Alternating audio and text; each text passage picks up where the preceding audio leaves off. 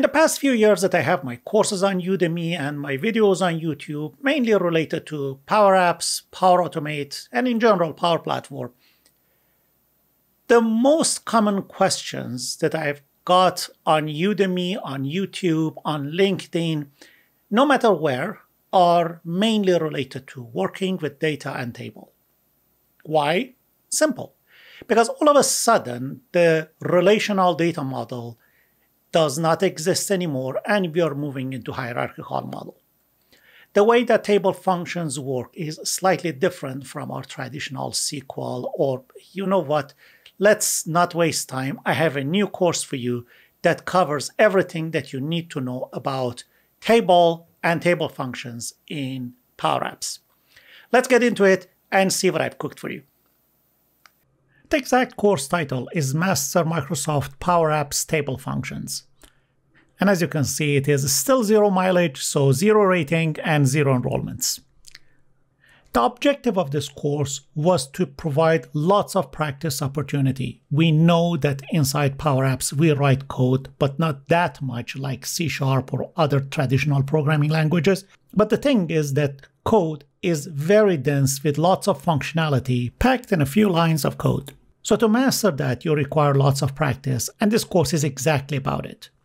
We are going to write lots of code in a low-code development platform. Let's see what we are going to learn. We are going to learn the basic, you know what, feel free to pause the video and see what's going on here. But everything in this course is about table functions and how to work with table, data, lists, and anything that has rows and columns. But I want to highlight is here. The course content has multiple chapters. It starts with an introduction. We go through the Power Apps formula basics before I push you to the deep end. But here is the unique part of this course. Project 1, 2, 3, 4, 5, and 6.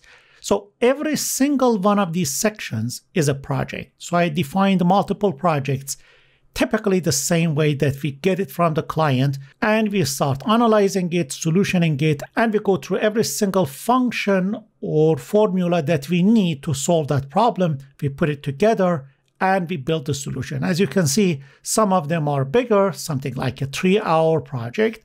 The others are smaller, but still they are projects that we typically see in the project, and I'm starting from the point that you typically get the project initiative. So basically, we want an app to do these things. So you want to see an example? Sure.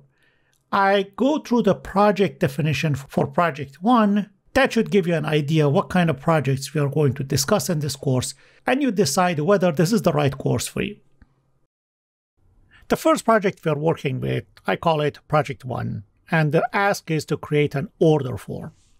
So the form should look like this. The user opens the form.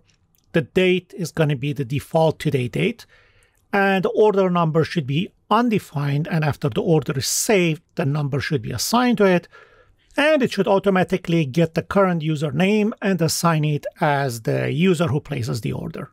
But in this screen, we should have a few text boxes that user can enter the item, unit price, quantity, and subtotal.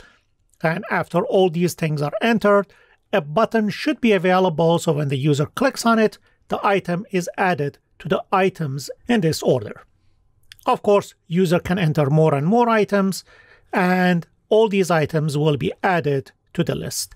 Of course, if the user decides to remove the item, there should be a delete button here that the user can click on it, and the item is removed from the list. Finally, after everything looks good, user should be able to push the button called place order, and the entire order, including the order date, order number, and the order placed by, with all the order items, with their quantity, unit price, and subtotal, is sent to, well, we don't know.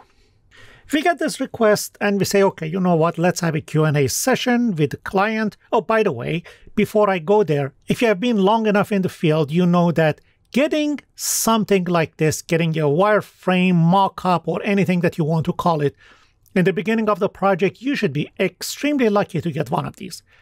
Regardless, if you don't, it's on your plate. Sit back and put something like this together based on the email, based on the conversation, meeting, whatever that you get from the client, and put the UI together so that you can have something visual to discuss rather than getting back to your Power Apps and build something. Something like this, it takes a few minutes to put it together inside PowerPoint or Visio. Regardless, we go to a Q&A session with the client and we start asking our question.